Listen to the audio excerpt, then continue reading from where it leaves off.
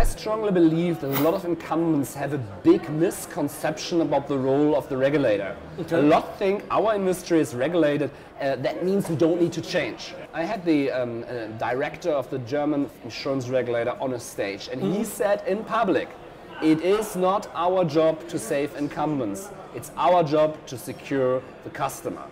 So I don't think that regulation is salvation for the incumbent insurance industry. One thing he said about AI was, he's totally fine with everything being driven by AI. But one thing, the regulators need to be able to understand the algorithm and make sure that regulation is met.